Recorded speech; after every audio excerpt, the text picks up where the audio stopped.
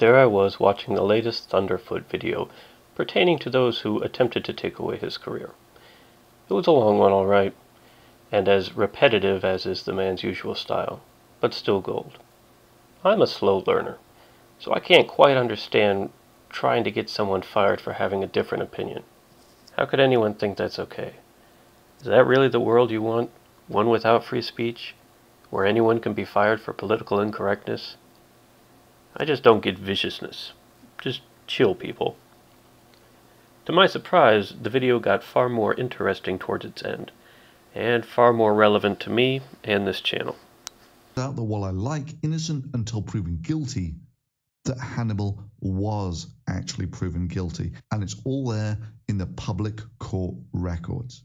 I mean, there's almost this sort of Ted Haggard-esque thing to it, that these male feminists, the more they talk about how rape offends them, the more likely they are to be, how should we say, sexually maladjusted.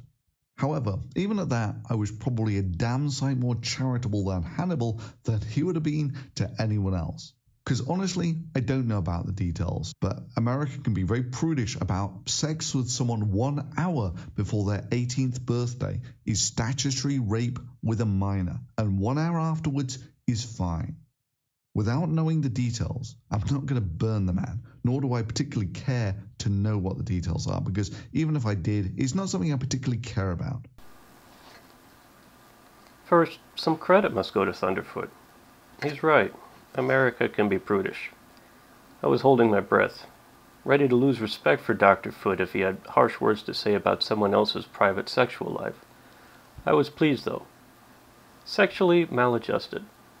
That was the closest he came to passing judgment. I'll take that as a win.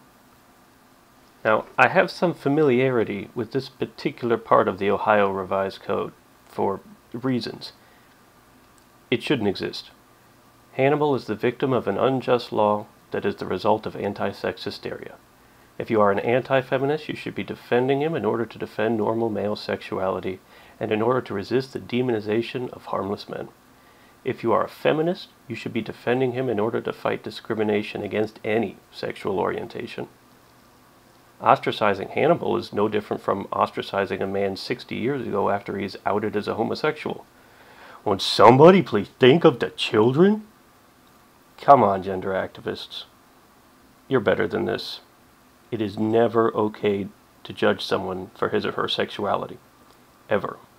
Period.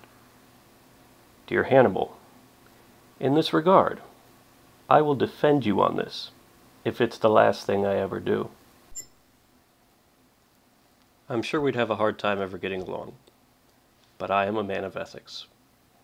Not only will I maintain my commitment to defending the defenseless, no matter how unpopular it makes me, I will defend my opponents.